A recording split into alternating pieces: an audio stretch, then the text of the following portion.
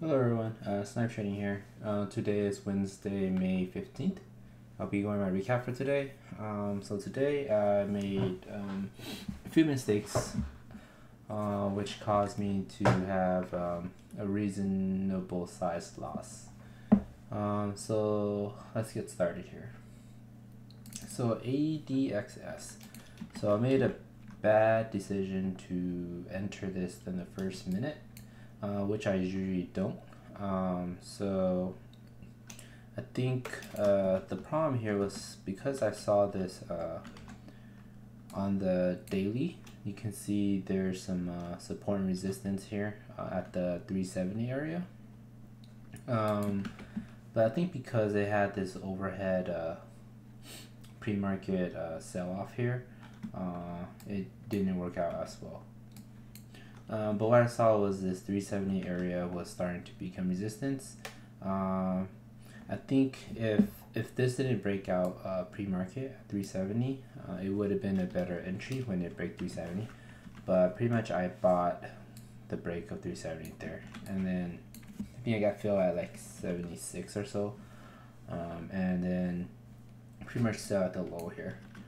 And that was at $93 on the first 3 minutes of the day. So I started to try to dig myself out of the hole, but eventually this just started to fade off. So I'm gonna try to make good practice and not to trade the first minute unless there's a better pattern.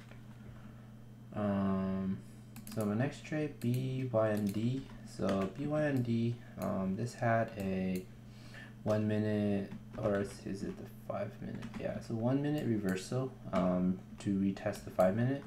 So it reached the 5 minute 90 EMA when it broke the 1 minute trend there. What happened was I saw this kind of cup and handle break, and then it fell to break above 90 here. So I went to take that as a risk. Initially it had like a wick down here below these highs. Then I stopped out. Then I re-added when I saw that 90 fell to break. And then I added more and covered the majority of my shares here at the 87s. I took it off break even just because I think there wasn't any reason to take it off, but it was just retesting this area, and then it went ahead and touched the 9 EMA on the 5 minute here. It started to trail a little higher afterwards. You can see it start breaking out from this flag.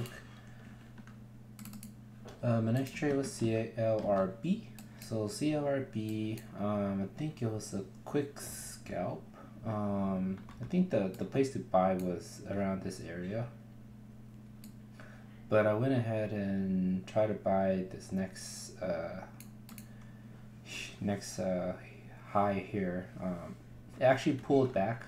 You can see a little wick. So it had a little mini cup and handle with that wick. And broke out, and I just sold because I didn't see much follow through. Plus there was a little bit of resistance at this 3 area.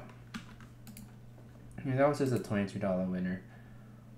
Uber, so I took a big loss here. I think one reason was because I sized in a little too big, and then there was some false signals that got me chopped in, which I try to avoid. But I saw this 41 area here was having a hard time acting as a resistance because back in the first day of the IPO, the low was 41, so it filled a gap. There was a small gap here, so from 40 to 41. So I thought it would fill, and then it had a few break over 41, and then kind of testing at this 41 area. And then also on the 5 minute chart, you can see that it was trailing this 5 minute chart pretty well. I was trying here, you can see a little wick that got me in, and then this little wick got me in. So I was trying to find this 5-minute break of the 90 MA, but it never closed below the 5-minute MA. So there was a lot of wicks there, because I saw on the 15-minute chart there's a 40 area to be tested. So I got in a little early there, and those false 5-minute breaks kind of got me chopped in and out. So I went in and out a few times here and took quite a few losses. So that was a $169 loss. ZYNE. So ZYNE had a breakout, a 2-day breakout here at the 1360. So I was watching that. As you can see, this little cup and handle forming. So here, and then it break out. So I went ahead and I think I tried a few times here. I took I think I took a loss in here.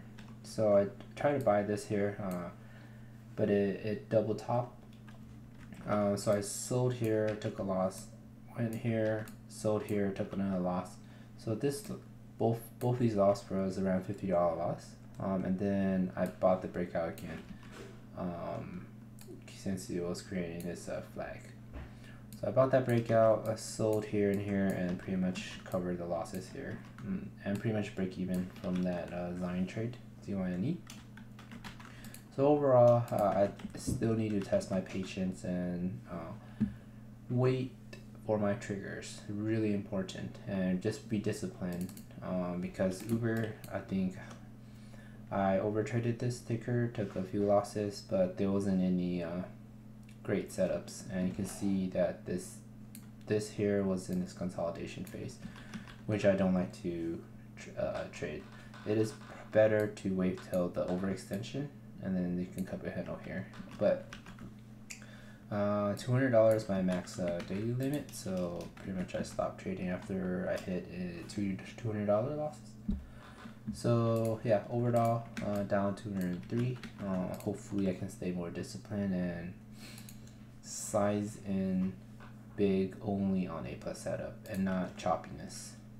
So as always, I'd like to thank you everyone for watching, and if you enjoy my content and would like to follow my adventure and struggles through this day trading, don't forget to subscribe, like, and comment. Thank you. Bye.